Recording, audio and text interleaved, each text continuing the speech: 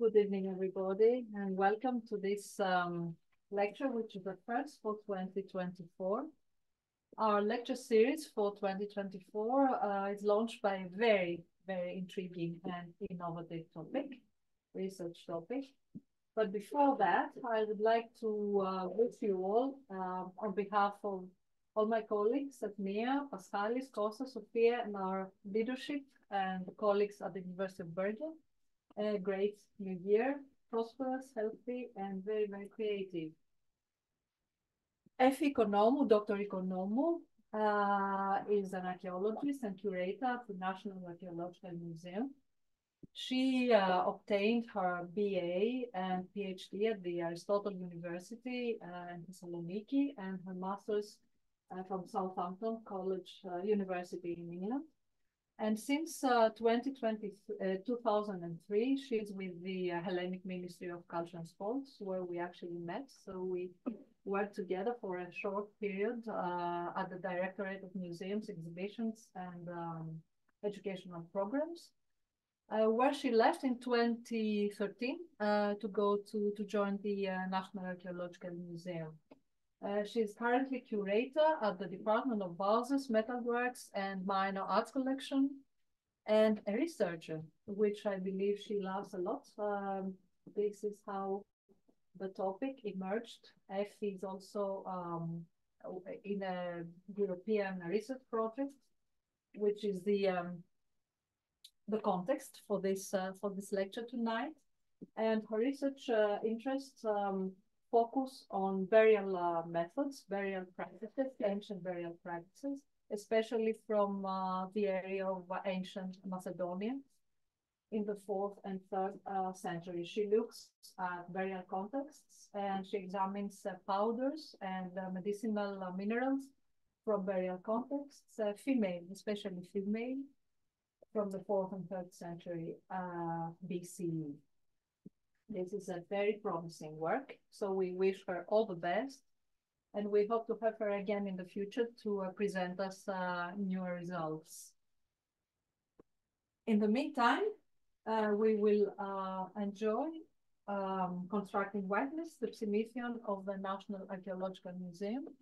So I think the floor is yours, and thank you so much for being with us tonight.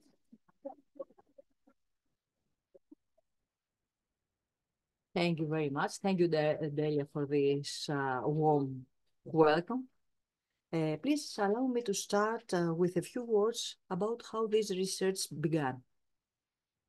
In 2017, the former director of National Archaeological Museum, Dr. Maria Lagogianni, asked me to explore the issue of facial and body care in antiquity. In the context of the exhibition under preparation, the countless aspects of beauty in ancient art. It was then that I first realized that apart from vague observations, there had not been a thorough investigation of grooming in ancient Greece. There had been no identification of the substances used, neither an analysis of their composition and thus of their properties. However, these substances were not only the key to our knowledge on beautification, but also to our understanding of the achievements in healthcare in antiquity.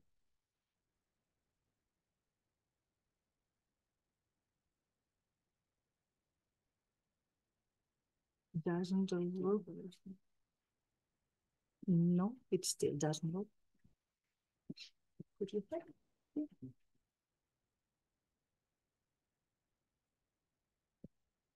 Can I do it? Shall I do it from PC?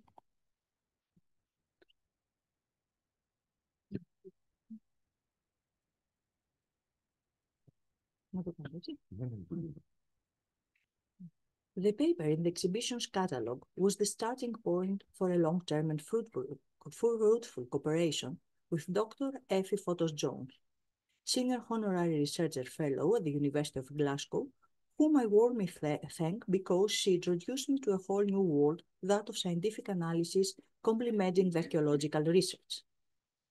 The lecture is part of a broader study and presents the results of archaeological and archaeometric research on material remains in the National Archaeological Museum.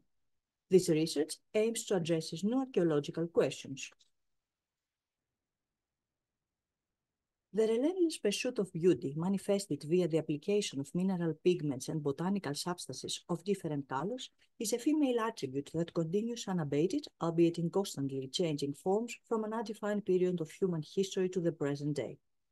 For the 5th to the 3rd century BC, the flawless fair skin with no visible imperfections was an aesthetic requisite, also an indication of social status, since it was only women of aristocratic background who could sustain an ideal unblemished pale skin by merely keeping out of sunlight.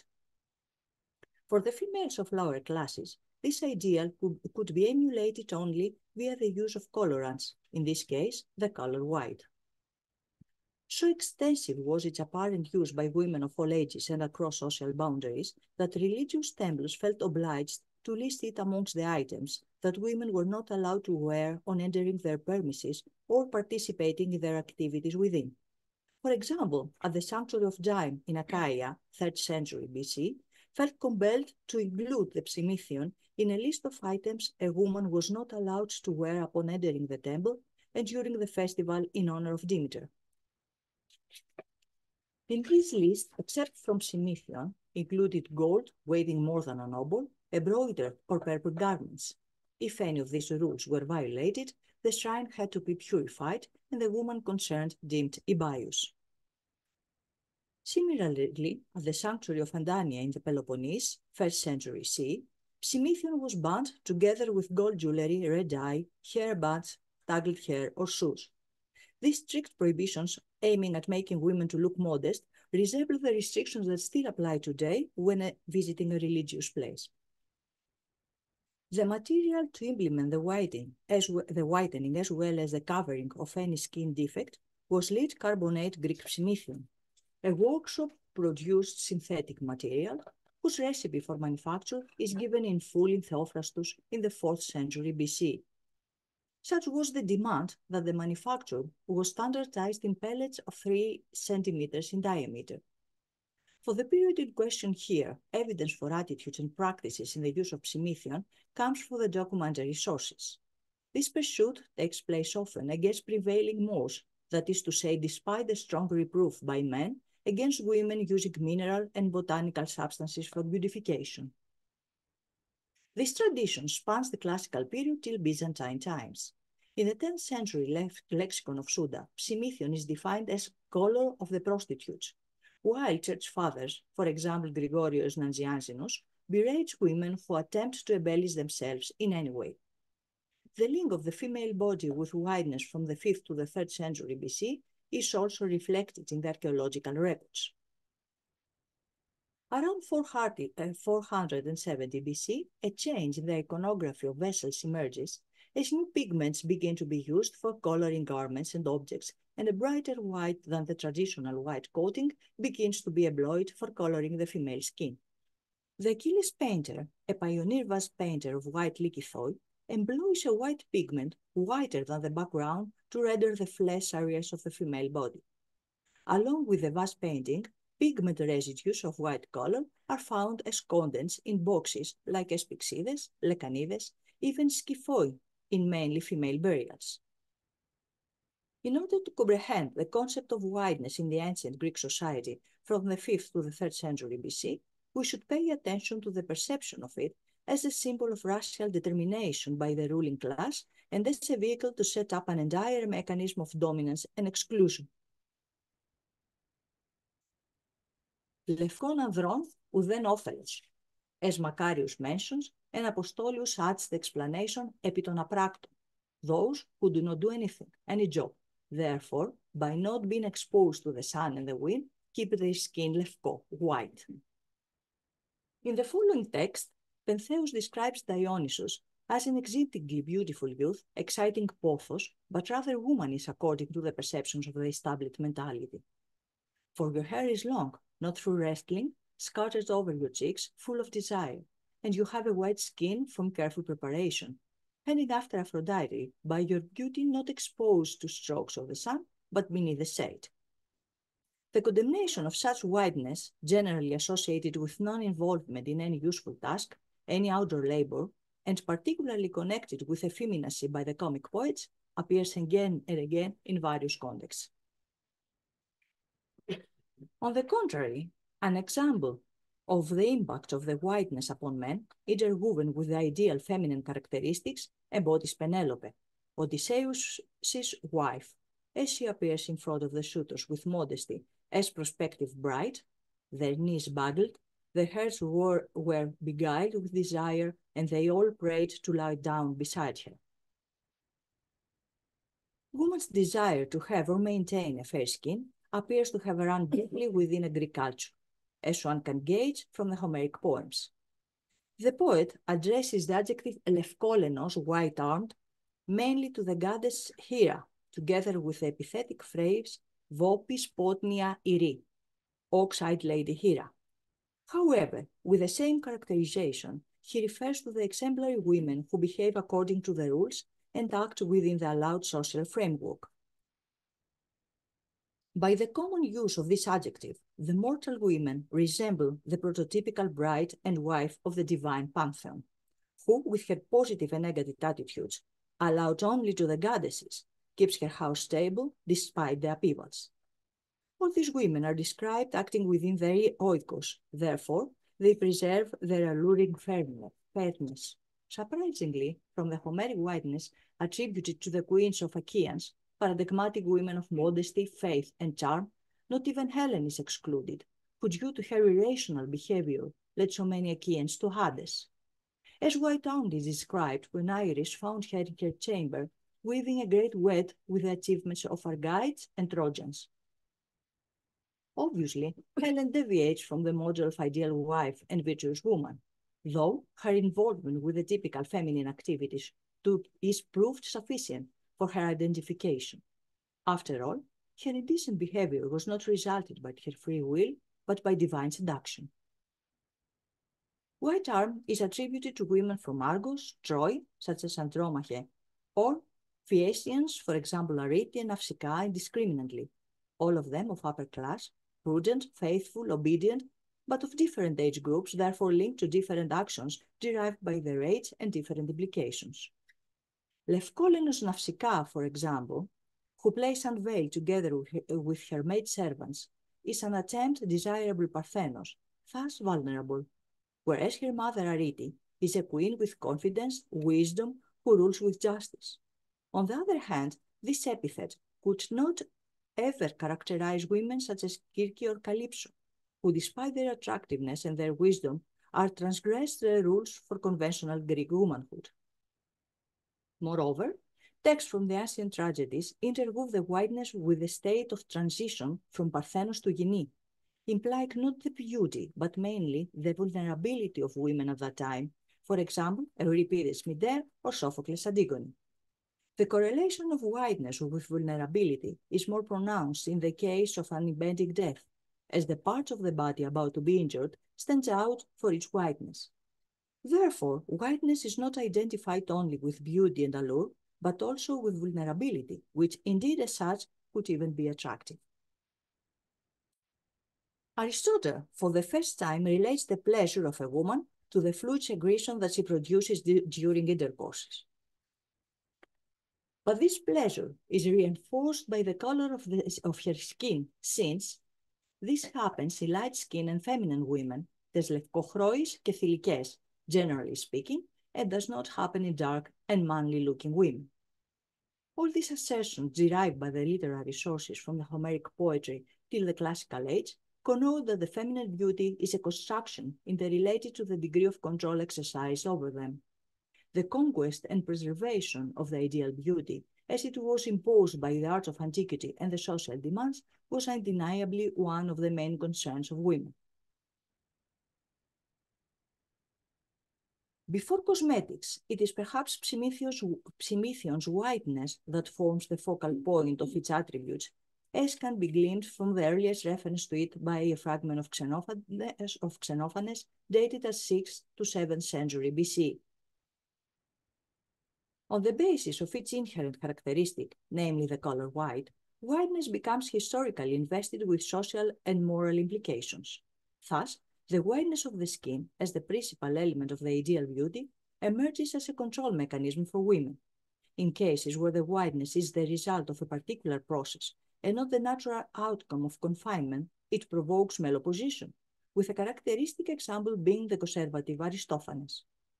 The use of Psimithion, therefore, is treated as an attempt at deception and evidence of insufficient control, as revealed by the sources. A closer look at the references to Psimithion as face whitening in ancient Greek sources are instructive. The practice of lightening of the face with Psimithion appears in Xenophon Oikonomou. Well, one day, Socrates, I noticed that her face was made up. She had wrapped in white lead in order to look even whiter than she is, and alternate Jewish to whitening the rosy color of her cheeks, and she was wearing boots with thick soles to increase her height. Also, a different sophisticated stated, has anyone a dark complexion? White lead will that correct. However, its application should be exercised with caution, lest the lady in question might become the object of ridicule. Are you an ape plastered with white lead, or the ghost of some old hag returned from the dark borderlands of death? Aristotle comments in his Ecclesiastes. The implication being that Psimithion was applied by some women for the sole purpose to deceive men, covering their age. No, as she is there, she can still deceive, but if this white lead is washed off, her English will come out plainly, Aristophanes states in his Plutus. In general, and still according to Aristophanes, women try hard to beautify. Then it is for naught that I have painted myself with white lead, dressed myself in my beautiful yellow robe, or shame on your painted cheeks, both passages from Aristophanes' Ecclesiastes. The scourging attitude towards women using cosmetics is attested at the Roman literature as well. According to the text by Lucian, women are so ugly when they wake up in the morning, and as a result they are isolated, surrounded only by old women or maidservants, ugly as well, who are taking care of their ill-favored faces by using an assortment of medicaments instead of using pure, clean water. Particularly interesting, therefore, is men's perception not only of how women spend their time when in the company of other women, but also of their physical appearance, which is so repulsive that they are compelled to deceive by constructing a false image. Beyond cosmetics, it appears that one way to discredit an Athenian woman's reputation for being virtuous was to allude to her wearing Psimithion at the wrong time. But it struck me, sirs, that she had powdered her face with Psimithion, though her brother had died not 30 days before. Even so, however, I made no remark on the face, but left the house in silence. The text is by Lysias, titled On the Murder of Eratosthenes. Men applying Psimithion on themselves appear to have been frowned upon. She adorned his, meaning Alcibiades, face, like a woman's, with paints and pigments. The use of Psimithion by males is also attested by Ctesias, a 5th century BC Greek physician. He covered his face and entire body with Psimithion, employing the beautifying practices of the hetairæ to make them softer than any tender woman. By the Roman period, the use of kerusa seems to have been more widely accepted. Yet, old beliefs die hard. You dye your head, but you will never disguise your old days, nor straighten out the wrinkles in your cheeks. Don't cover your face with kerusa so as to have a mask and not a face, for it avails nothing. Why are you so foolish? Paint and dye would make Hecuba a Helen. There is also an additional use of Psimithion as a healthcare product. Regarding pharmacological application, the Hippocratic corpus of the 5th to the 4th century BC clearly points to Psimithion's use for external applications. It was dispensed for eye ailments with spodium, saffron, and myrrh, for ear discharge with santal and flower of silver, for ulcers mixed with olive oil, resin, pine bark, and animal fat. Also for gynecological applications as a suppository on a piece of wool soaked with water. Finally, as an emblastron, wound dressing, and in association with other metallics, macy, gold scoria, roasted copper.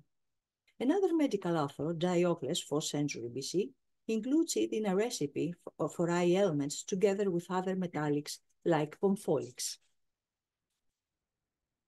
Whereas the preferential use of the pigment Psimithion as a cosmetic, healthcare, and with medical applications is well attested in the 5th and 4th century BC literature, there is very little suggestion so far that for the period concerned, Psimithion was used as a pigment in art or architecture.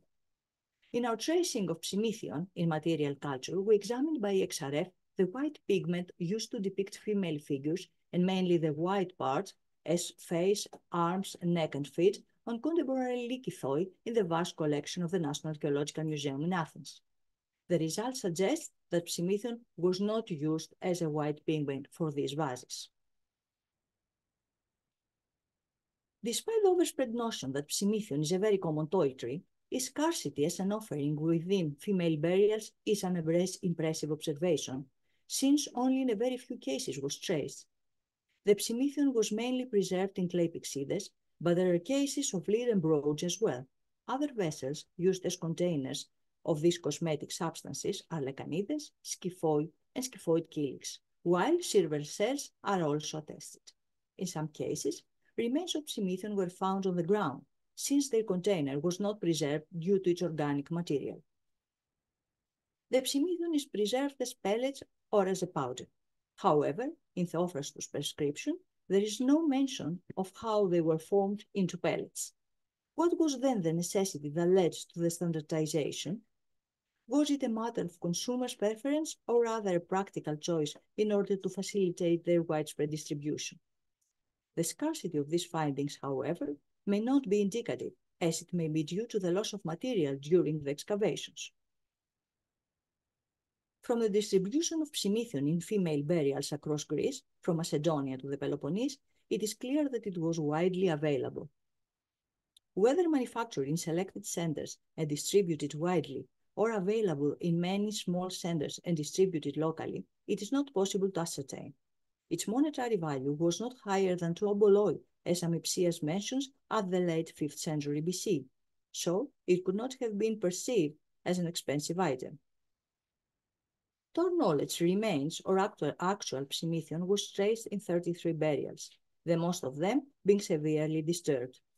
The burials, dated from the Classical to the Hellenistic period, range from the simplest graves, pit graves, tile graves, to sarcophagus and the more elaborate Macedonian tombs.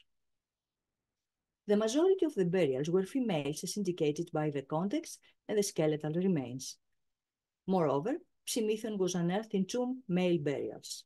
The first is an actor's tomb named Macareus at Keramaikos Cemetery.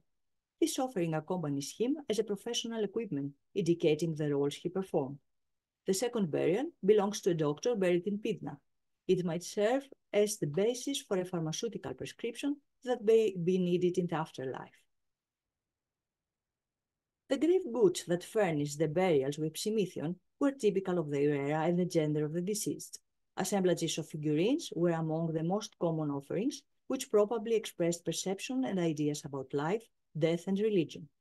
Moreover, unguentaria unearthed, which, just like lithoi, were closely connected to burial practices, since they served not only as offerings but also as utilitarian objects during the burial ceremony. In fact, the association of unguentaria and lithoi with incense oils has been confirmed by archaeological remains. Some burials were adorned with knuckle bones, games associated with moments of relaxation and entertainment, as well as lots for predicting the future and amulets. The presence of strigils in female burials is rather intriguing. In these cases, probably the strigil was used as a medical instrument for applying remedies, suggesting knowledge of healing practice that bring wellness to the body. Finally, among the offerings are also listed mirrors, the internal symbol of femininity. The presence of luxurious offerings in the entirety of undisturbed burials alludes to upper social status women who were interred with great care as a seal of social memory. Among these women were the ladies whose Psimithia are housed in the National Archaeological Museum. The link of Psimithion as an identifying characteristic with the female gender is pervasive in ancient Greek literature, as have already been established. In fact, whiteness represents throughout antiquity the epitome of charm and beauty. The finds under investigation are housed in the vast collection of the National Archaeological Museum. 26 pellets, complete or fragmented, preserved in a large pyxis, and 47 also complete and fragmented pellets in the miniature pyxis. It is not clear whether this fragmentation resulted by use or it was due to burial conditions. The two vessels were unearthed together in the foundations of a house across from the Polytechnic School, Psimithion Street in Athens. On the body of the large pyxis, there is a depiction of woman's quarter, while on the lid a bud of faggot pattern surrounds a wreath of ivy leaves. It is attributed to the painter of Athens, 1787. On the body of the miniature pyxis, there is a depiction of a hare, a feline, and swans, while on the lid there are three female heads alternating with anthemia, surrounded by a band of faggot pattern, both dated to 410 till 400 BC. Another group is composed of 36 also loose complete fragments of pellets from a cemetery at Tanagra in Boeotia. They are dated by association to the end of the 5th till the end of the 4th century BC, based on the chronology of the tombs in the Tanagra cemetery. The presence of such a large quantity of Psimithion, especially from different burial contexts at the National Archaeological Museum, is particularly significant, considering that this is not a common burial find, as has already been detailed. Regarding Psimithion's nature, properties, and method of manufacture, the sources are eloquent. Psimithion was assumed to be brilliant, snow-white. Its whiteness was its principal element. The same notion of good ought to be manifested in all of them, just as the same notion of white is manifested in snow and in Psimithion, as it is attested by Aristotle in his Ethics. The description by Theophrastus at 4th century BC regarding the manufacturing process of this skevaston, oxo-produced product, is detailed not only in terms of the required time, but also regarding its basic elements. Lead, molybdos, about the size of a brick, is placed in a jar, pithos, over poor wine, oxos. And when this acquires a thick mass, which it generally does in 10 days, then the jar is opened and a kind of mold, evros, is separated off the lid, and this is done again until it is all used up. The part that is scraped off is ground in a mortar and decanted frequently, and what is finally left at the bottom is white lead.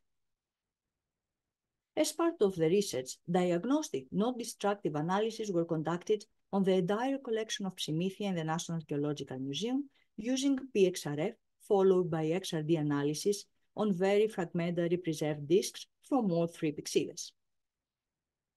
These analyses confirmed the presence of mainly cerussite, with hydrocerussite not exceeding 1 to 3%. Therefore, Psimithion is almost pure cerussite. The detection of a high quantity of argyros may indicate that the Psimithia originate from a metal source rich in argyros, Laurium, region of Attica, being the most likely area of origin. The research question that arises, however, is which parameters control the production of cerussite in the vessel mentioned by Theophrastus. The described 10-day production cycle of Psimithion has two main reactants: lead, which is suspended, and oxos, which is pure white with living microorganisms and not vinegar in which nothing survives. In a recent article of ours, it was proposed as a working hypothesis that this biotic component of oxos constitutes the driving force for the production of carbon dioxide, which may have been the determining factor in cerussite production. The biotic component is made up of microorganisms, both aerobic, activated as long as there is oxygen in the vessel, and anaerobic, which take action when the oxygen is depleted, actively changing the chemistry of the oxos. These changes result in changes in the gas phases via the production of oxygen, carbon dioxide, and acetic acid vapor, which in turn have a different effect on the reactions on the surface of the lead, where various crystal phases are formed, including lead carbonate. All the other phases either transform into lead carbonate or are water-soluble and are dissolved in water during friction and washing, as described by Theophrastus. Therefore, according to our proposed hypothesis, the conditions prevailing in Theophrastus' closed jar induced chemical changes during the 10-day cycle: active, and inactive microbial communities within the oxus controlled the composition of the gaseous phase and were subsequently controlled by it. This dynamic condition must have been well understood by the people who manufactured Psimithion. Any intervention, even a simple opening of the container during a certain stage of the 10-day cycle, allowing a greater amount of oxygen to enter, would alter the dynamics and could potentially result in the production of more hydrocerusside as opposed to cerusside, which is the main crystal phase found in Psimithion. The described control of equilibrium in order to produce cerusside, in combination with standardization regarding the form, size, and weight of Psimithion of the National Archaeological Museum, indicates the existence of an industry with complete knowledge of the practice that must be followed each time, as well as the interaction of various materials. The empirical knowledge of the people who manufactured the Psimithion, not only of their age, but especially their ability to fully control them, is highly impressive. In modern terms, we could therefore be talking about knowledge of biotechnology. In conclusion, the word Psimithion is a conventional term in research connoting improperly all the color pigments instead of the white lead-based substances. By the literary sources of the era under consideration, it is attested that the use of Psimithion is directly related to the construction of woman's identity within a social framework of strict control over them. This control aimed to maintain the purity of an oikos and ensure legitimate offspring for its succession. Due to this prominent perspective, the presence of Psimithion in burials is interpreted as a declaration of feminine coquetry inherent in the female nature that persists even in the afterlife. The Psimithion was preserved in burials across Greece. This apparent broad-based market availability contrasts sharply with its scarcity within female burials. The 33 burials furnished with Psimithion appear to be an exception. The loss of material during the excavations, and especially that which was disposed without container, is an obvious reason, but there may also be an additional factor. It is possible that a shared identity among women dictated the necessity of the presence of Psimithion to these specific tombs. Alongside the archaeological conclusions, the analysis conducted on the Psimithion at the National Archaeological Museum provided invaluable insights into this Skevaston product, possibly the first workshop-produced synthetic material in the Hellenic region associated with hygiene. Primarily, they confirmed the existence of organized laboratory units and the profound knowledge of the artisans of the era under consideration, especially regarding the range and dynamics of chemical reactions taking place in a controlled environment. Simultaneously, they demonstrated their ability to fully control these processes. The biotechnological knowledge of antiquity is a vast field that has opened up in research, and it is certain that there will be impressive results in the future. Thank you very much for your attention.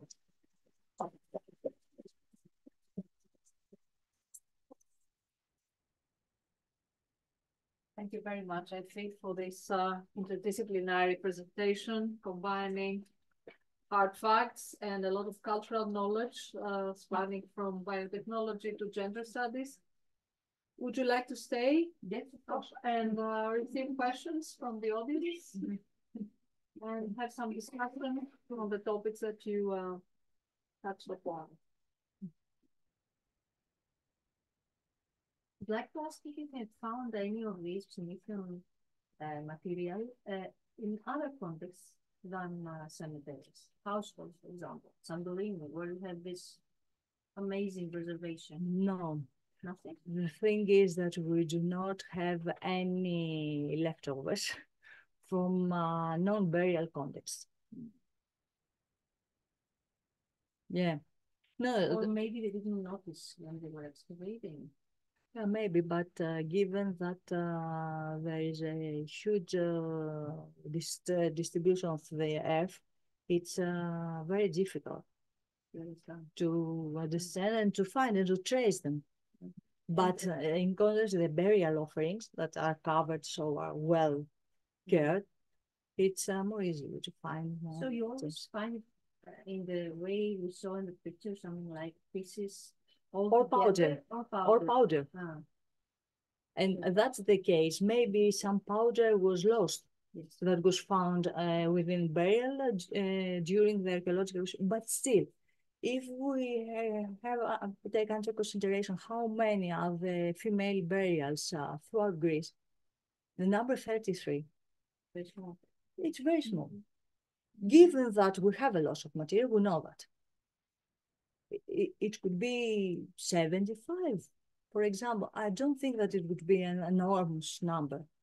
Would it be because the other Psimithia might have been, from plants and they didn't survive? I don't know, but this is the main point of our research. We have to be very careful with the definition. When we say Psimithia, the only thing that we should describe from now on that we know, we have the knowledge, is this skevaston, war-produced product that is in the jar for 10 days. So and it's lead-based, yes. And it's lead-based. This is the only thing, because we have now in the archaeology, we use this term in order to describe all the colorants of all colors, which is wrong. And we knew that it was wrong since Theophrastus. Yes, please. I'm really intrigued about the health aspects, the healthcare aspect, because as we've seen in today's transition of modern Western medicine, there's a slowly transition into using traditional methods of healthcare. Yes. The Asians have a longer tradition, but I know, given what you've said, obviously Greece has a very long history of using traditional medicine. Now, is this an area that you or your colleagues or others in the archaeological field putting attention on, in terms of how can we bring back some of the things that were lost, and that were had a negative connotation? For example, the old wives' tale, the old, you see what I'm saying? There's this negative connotation in a bit when the transition started, and all of that was sort of lost because of modern Western medicine. Now, is that coming to fore? Are there now people like yourself and colleagues that are looking into this? Because what you just mentioned, for example, the biotechnology. I mean that quite a elaborate process to make this mineral. Yeah. So likewise, if they took this much care in cosmetics, then they must have taken this much care in healthcare. It's true. Is that we're very fortunate today, because it happens to be here with us a healthcare expert. Dr. Despina Ignatiadou is the head of sculpture collection, and I would like to have the opportunity to thank her as well for this research, for our long discussions, and mainly for our disagreements. Despina, yes, would you like to answer that? I'm working on the medicinal part of the Psimithion. We are both in a big team, which has two groups. So I'm working for the medicinal part. We were very surprised to find in ancient Greek prescriptions, mainly by Hippocrates, or as early as Hippocrates, the use of Psimithion as a base for the prescriptions, very clearly. And this lasts until the Roman period, and after that, where we are working, for the Roman period, we are working with the Roman doctor who is called Scribonius Largus. And Scribonius is the first who gives all the parts of the prescriptions, but also with weights, with quantity. Well, Hippocrates does not do so. So in both the 1st century AD and the 5th, 4th century BC, we have the Psimithion as a base. And then they add a lot of other ingredients. What is the first thing that we realize about this is that because it contains lead, it is not necessarily harmful. It's the first thing. And we usually have questions like this. The second is that, of course, they know by practice how this ingredient can be beneficial to health, because if it doesn't kill the person, it kills all the bacteria. So they have to find the equilibrium between these two. Yes, it's a very complicated ancient biotechnology, and we admire it at the moment, and we are trying to understand it. Yeah, it's very hard to understand it, which I really have. I don't know which one of you to ask, so I'll ask both of you. First question, purely practically, do we know how these pellets were actually used? I mean, were they pounded and suspended in liquid, or? No, they were used as they are, probably. Crushed. Or crushed, or by Just rubbed in the skin. yeah. As we do it today. Yeah, as we do today. Okay. It's our makeup. So makeup. Is there any experimental work being done trying to replicate this material? Yes, this is what we're doing now, and we're doing It's successful. it. It was very successful. You have to do a demonstration. Yes. We will. Party. Yeah. It lives in Glasgow, no? Yeah. We have the third party online. I don't know if she has. Which brings me to an idea we had with Dr. Zafiriadis at some point to have a conference on ancient medicinal ethics and practices. So that might be an idea to sort of endorse today and promise that maybe in the next couple of years we could join forces together with Norwegian scholars and hold something really interesting concerning what we were just now discussing. Of course. We would love it. Anybody else? Questions? Comments? I love the dog. I have never thought about all these things you both mentioned. Now the question is completely different from the previous ones. It concerns the prohibitions in the temples. How far back do they go? And do they concern all of Greece or just certain parts of India? Well, I don't know exactly. We have two cases here.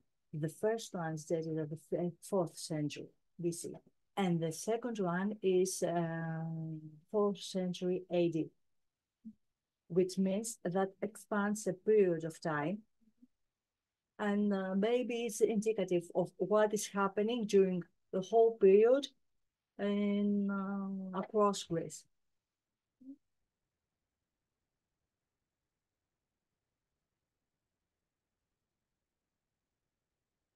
A question from our online attendants.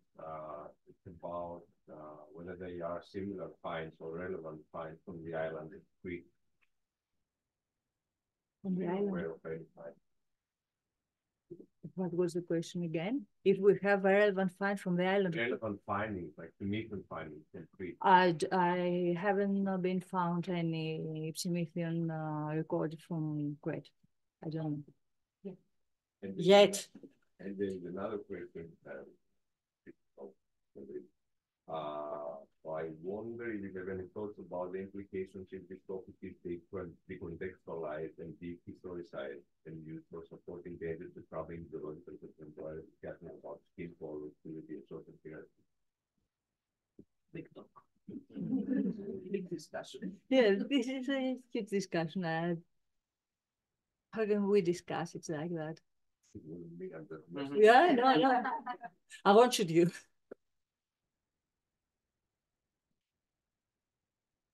But you have wondered already.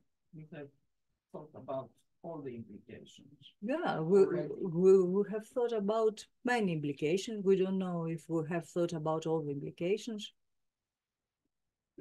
If this is only a social construction, if this is religious factors dictated their presence. But this is a main question of the research. Why this form alterates in terms of burial sphere. And here is our discussion with Dr. And Ignatiadou disagreement. and disagreements. The disagreements are here. I also have a final, if there is nobody else, a final question. Your thesis was about iconography in burial monuments of Macedonia, which was published in 2001. So it's quite like 20 years before. Are there any links to that research you were doing, the iconography? Have you found any evidence? No, this is a whole new It is. research. I know, And course. the only connection is that one Psimithion was found in a Macedonian tomb. Yeah. Can you disclose where, or is it something? I cannot remember Okay. right now. Where do you remember? I don't remember. So you right have now. one example from Yeah, it was Macedonia. one example from Thessaloniki. Yeah. And was it in iconography or was it No, as no, an no. object? As an object.